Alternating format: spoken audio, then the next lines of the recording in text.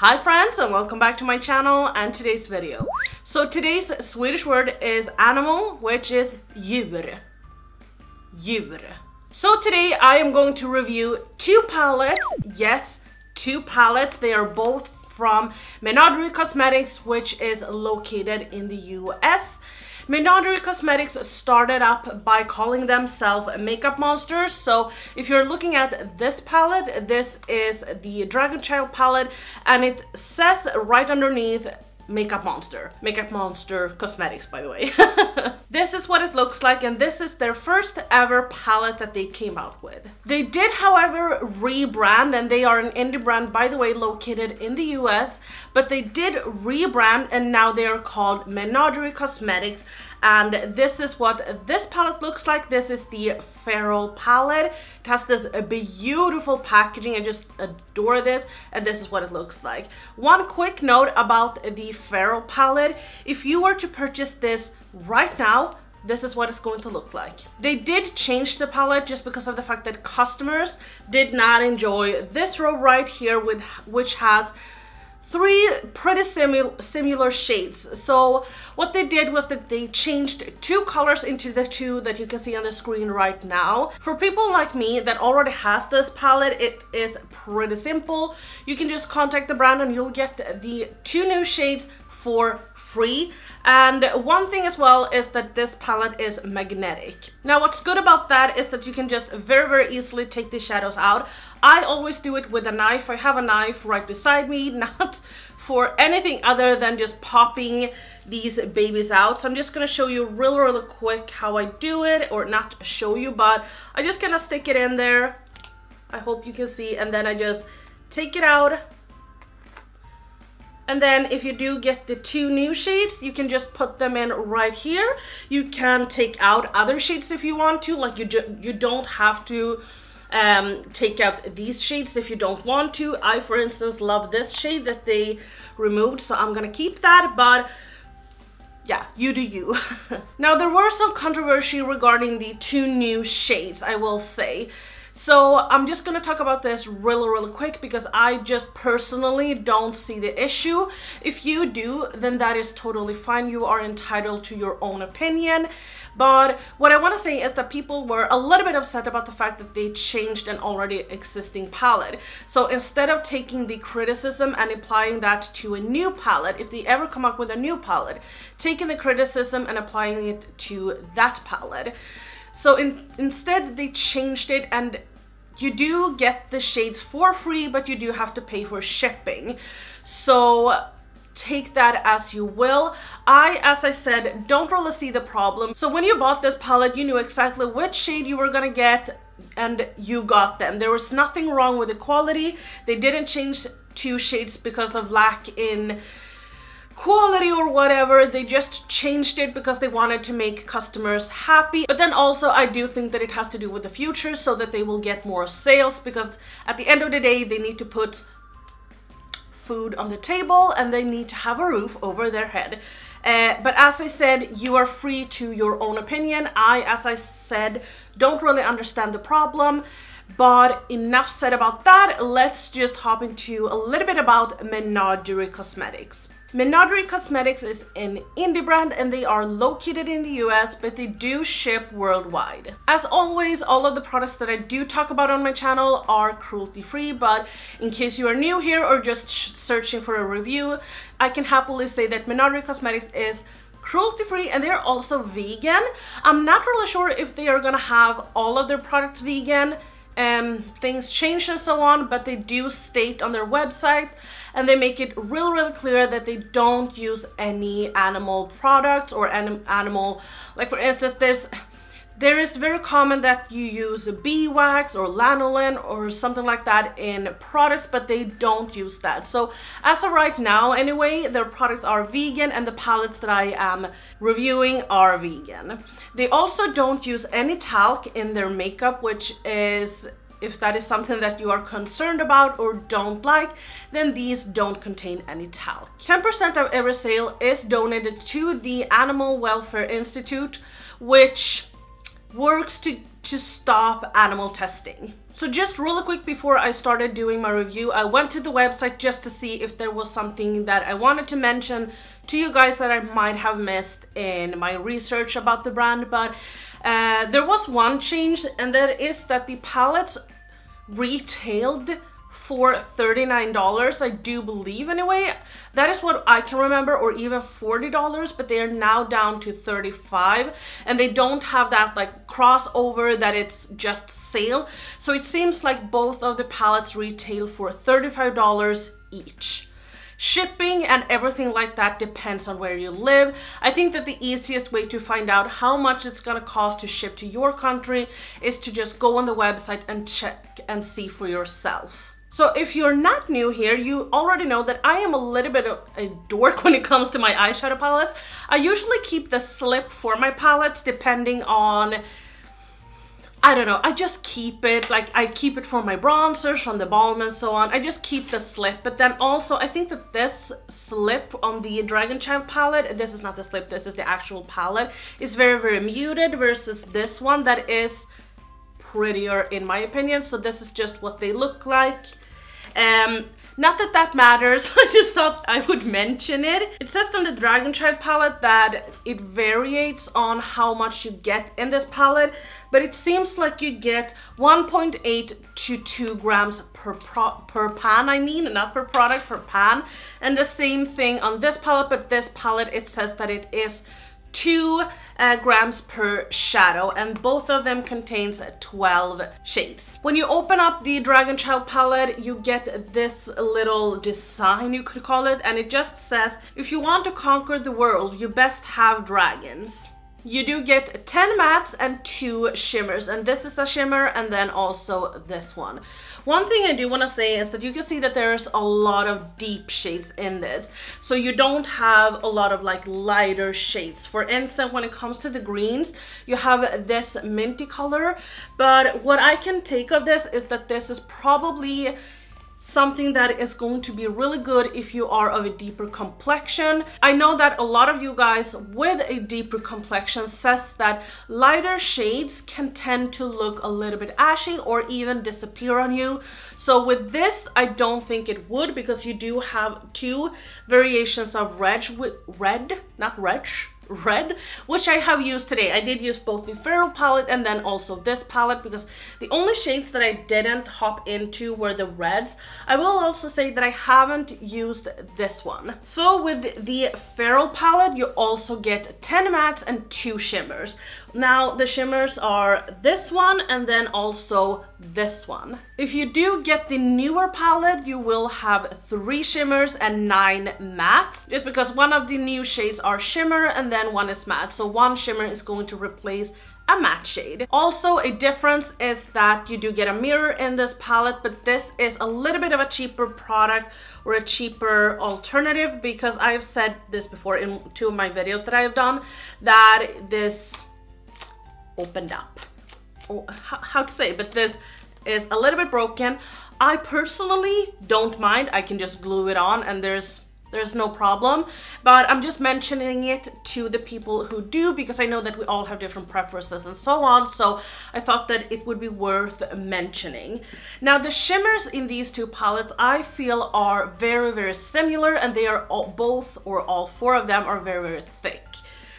I can't speak on the newer shade, or the 2 shades that I don't have in the Feral palette, but I can talk about the ones that I do have.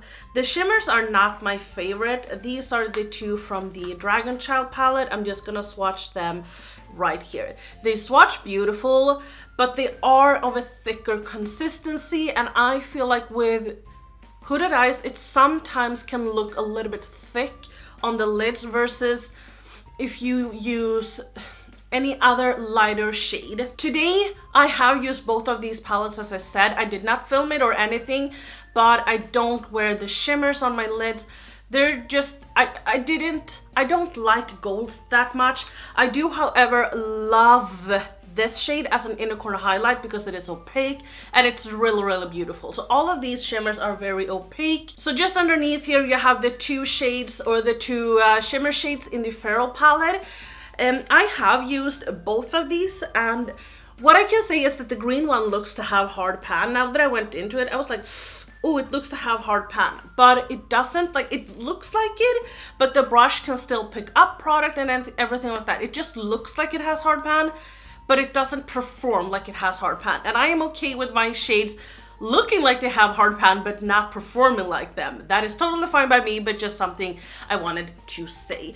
Now, in recent videos I've done, I have talked about the matte formula and that the matte formula is very, very kick-uppy, and they are. But if you watched my throwback video with the Subculture palette, I tried that out again and I love the palette, so don't get me wrong, but I did realize that that palette has a lot more kick-up than these two have. So don't expect as much kick-up as the Subculture palette. If you have that and you have tried it, that is not something you need to worry about. Also, I did also say in one of my videos that I was never going to use either of these palettes if I had already done my base, just because of the fallout, but I have multiple times. Actually, so I have used the Feral palette because this shade I love, and then this shade I just love for like an everyday. So I have used this a couple of times when I have already done my base. No fallout, nothing like that, but keep in mind just to tap your brush off. Just talking about one more thing that I have said in some of my recent videos, I'll link them down below. So I did use the yellow in one of my videos to pack on my lid, and this is a beautiful, beautiful yellow. I mean, look at this. It's just beautiful. It's very, very bright, especially if you're using sort of like a lighter base. You don't have to go in with a white, but you can go in with a lighter concealer of some sort. I went in with the NYX Jumbo Eye Pencil in Milk, and I got so many large patches. But what I will say is that I have realized that it is the Milk pencil or the NYX pencil that does that. It's not the actual product, because this has happened to me so many times. So without spending too much more time talking about the formula and so on, I will just say that the mattes are the star of the show. They're super easy to work with. They're super easy to blend. I don't have a problem with it. I have used these several times off camera, and I just absolutely love them. You guys know I'm just gonna pop these open and show you, but I have said it so many times that I do prefer my cool tones, and I don't like a lot of red, orangey, warm shades, which I have on today. So that's why I kind of used these today, because this and then this one I have never used before. So I thought, why not just hop into them, try them out before I review them to say how they perform, and they perform so beautifully. This is one of my all-time favorite formula, I can say. They're so good. Honestly, they're so good. I do think that Menagerie Cosmetics deserves so much more love, but I will just show you guys the swatches, and then yeah, I'm just gonna show you the swatches, and I will swatch them on my arm without any primer, and I'm just gonna do finger swatches so that you can see how they look, just like the shades of them. So I'll just go ahead and do that.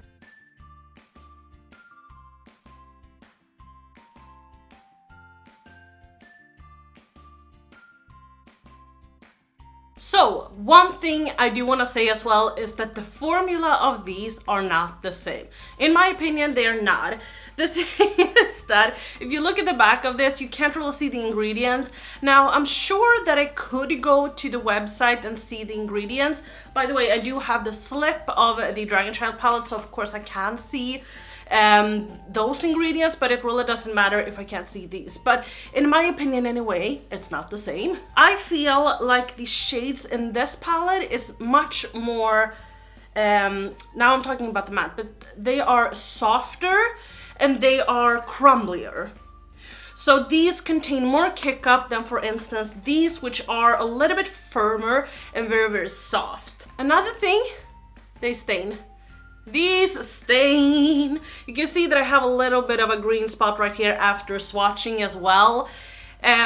Since they are vegan, they are probably not allowed to be called eyeshadows, since we have different laws in Europe and in the US. When using certain dyes that is vegan, they are not allowed in the US to call them eyeshadows. They can call them shadows, they can call them something along those lines, but they cannot be called eyeshadows because they stain.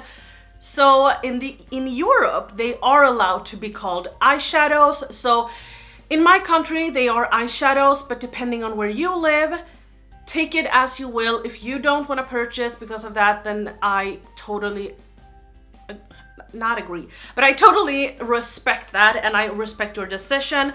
I have had staining a lot of times with these palettes because I have used them a lot, especially the blue shadows in the Dragon Child palette. I feel stain, but what I do, and this works for me every single time, is that I use an oil to cleanse off my eyeshadow. If you don't have oil and you don't want to go out and purchase an oil, you can use coconut oil if you have some. Take it around your eyes. You can use it to remove your makeup around your eyes, and then I just wipe away the rest of my makeup. I cleanse and do everything that I'm supposed to do, and I do have staining, but I have a lot less staining than if I don't use an oil. And then in the morning when I wake up, it's usually gone.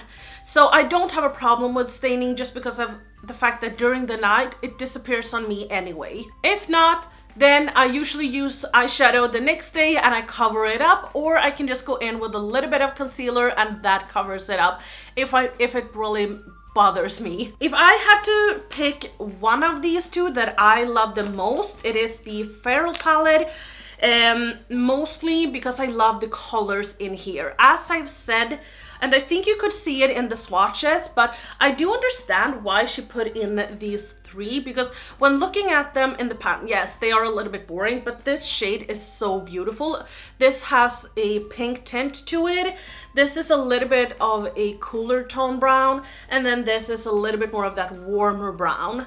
So I do understand why she put them in there, but I can definitely see that not everyone could appreciate them as I do. Yeah, this is just my favorite palette because I love the greens, and then I love this shade, and this purple is so unique. I hope you could see that in the swatches, but it's like I mean, you can see that it's a really bright purple, but in my eyes, it's like super duper unique. The yellow contains a lot of kick up, but that is something that all yellows does for me. I have three favorite yellows as of this point. One is in the Certified palette and one is in my Viseart palette, and both of them contain a lot of kick up as well. I think I have been rambling on for a very long time, and I think that I've said everything that I wanted. So I do hope that you enjoyed this little review. I know it came super duper late, but I'm swamped with palettes, so I'm just trying to get through them. Oh my god, I have a hair here. Problems of a dog.